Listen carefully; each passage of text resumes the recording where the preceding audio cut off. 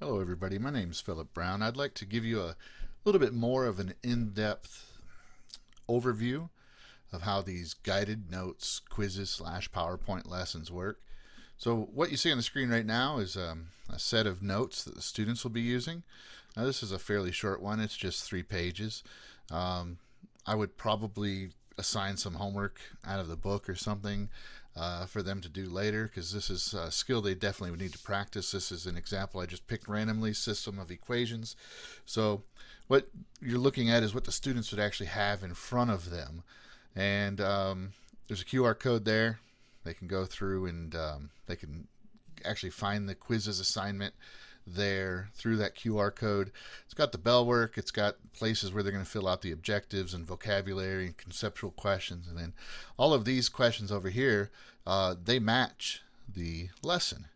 And so this is what they're going to have in one hand, and one of the jobs they're going to be doing is they have to be familiar with what's on this, because as they go through some of the things like vocabulary, it doesn't have a slide that says vocabulary, but the definitions are given in the lesson. So they have to be paying attention and managing both the lesson and this and the examples and working together and all that kind of stuff. So it's a little challenging, but it's very engaging.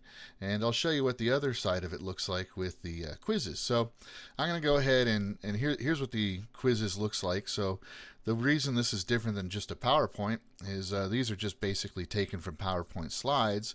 But then there's questions that are interactive, so the students are answering these questions and then they work through. So I'm going to go ahead and assign this as just homework, and then I'm going to go ahead and do the assignment as a student. So let's see here. Let me copy the code, and then let's see, did it copy? There we go. And then we'll paste it up here and we'll take a look at what this looks like. So I'll toggle back and forth between the notes and this. My internet's being a little slow. There we go. All right. So if you do this as a live lesson, then the way that you manage it is very similar to just using a PowerPoint. And the PowerPoints do match the guided notes very, very well, but they don't give you all the feedback and all that kind of stuff. And it's not as engaging for students either. So with quizzes, they would have this right in front of them with these same questions, but it would also be on the board. And instead of the students selecting the pace as I'm going to be doing here, they would be doing, you would be doing the pacing of the lesson. So these are the same warm-up questions that are on the guided notes. So there'd be time for them at the beginning to go ahead and to get their computers to log on to work on these 2 questions here. And it shows them they're going to be doing that, right here on the guided notes. So then they go through, and they've got a couple questions to answer. And so this is kind of cool because they have to figure out what is the right answer, and they drag them up. So this is the lowest common multiple of 3 and 5, so I would suppose that's 15. And boom, tells them they're right. Fantastic. So it'll move on to the next question. Now let's go ahead and answer this one wrong. It says mixed number. So I'm going to just do I'm going to select the wrong one so it shows you. Now you can set it up to show the correct answer or not when they're done. And I'm going to go ahead and get another one wrong here. And shows you wrong, shows you what was correct. So one thing I've noticed is that students are much more willing to actually attempt these questions with some diligence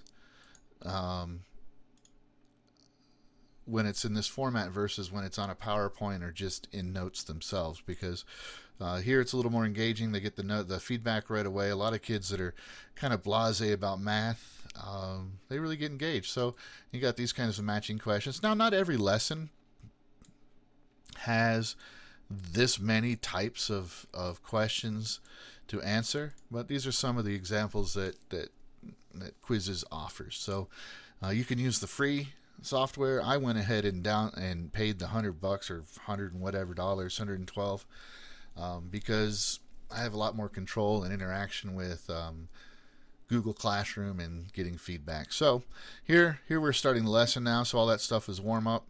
I usually tell the students if they miss the warm up questions, I don't count it against them.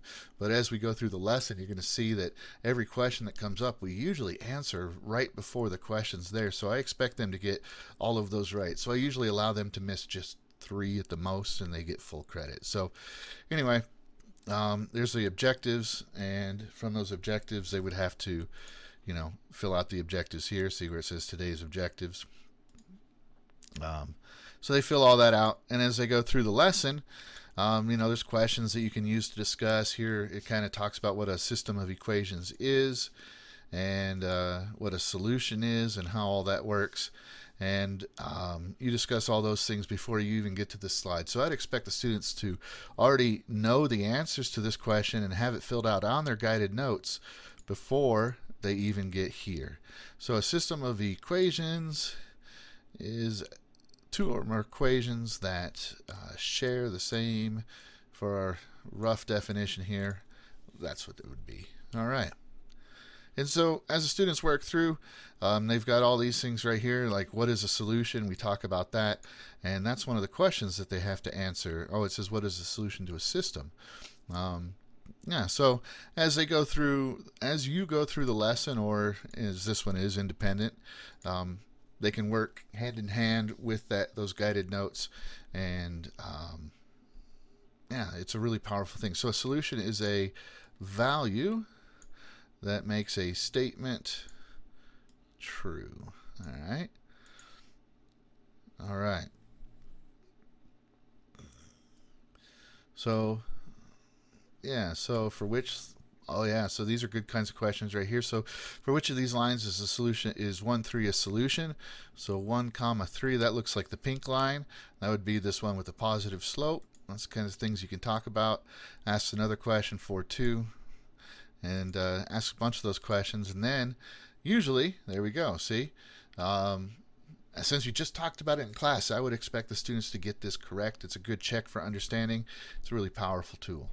So anyway, that's how these work. When it's all said and done, through Quizzizz, you've got all your reports over here in your interface, and you can go through and you can look how each lesson just went, or each lesson went. So this is the one we just did as practice. I did it a little earlier.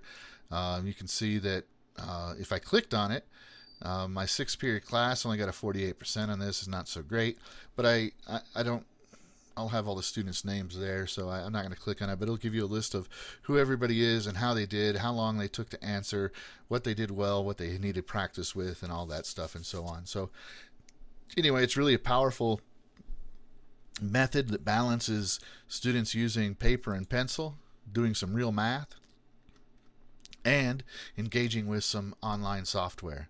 So I hope this was helpful, and hope you have a great day. Thank you very much.